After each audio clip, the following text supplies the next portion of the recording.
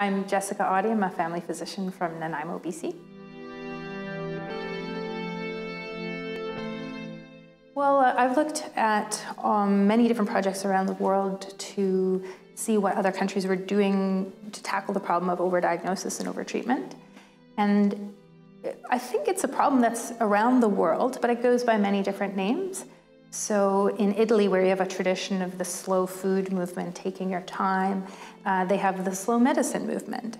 In Canada, we have Choosing Wisely, which is modeled after the American campaign. And that name was chosen very carefully so as not to alienate anyone, not focusing on the cost of care, not focusing on it being right care, implying that what we were doing was wrong, but that we're just going to have conversations and choose wisely. We've got prudent healthcare, all different terms, but we're talking about the same thing. And I think what that is integrating a patient's values, their goals, and what's important to them with good quality, best available evidence, and also the clinical judgment of the people involved who are helping to care for this person. And I think that was what most surprised me, is that there's no disagreement about that. I think we are all on the same page. We can call it many different things, but it's a universal thing that people interested in preventing overdiagnosis are pursuing.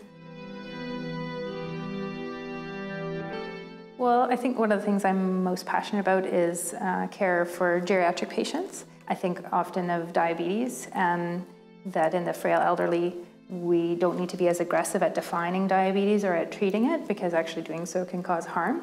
And I see this pretty well every day when I'm caring for patients. So I think that just because it's so common and it's a huge problem for elders, I think that would be the one. So this was started by the American Board of Internal Medicine originally in the US, has now spread to Canada. And what it is a campaign to encourage conversations with patients.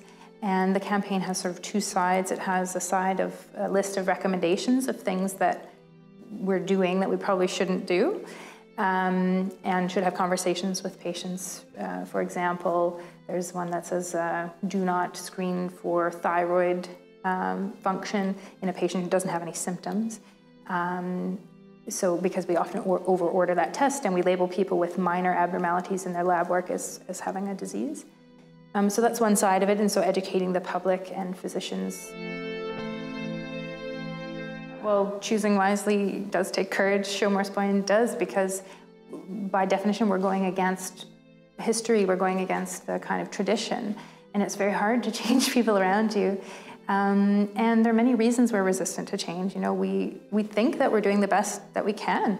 A lot of the problem of overdiagnosis, overtreatment comes from best of intentions.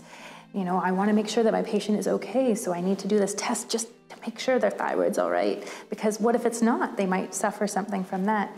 But I think in the process, people aren't realizing that they're doing more harm than good with these well-intentioned things.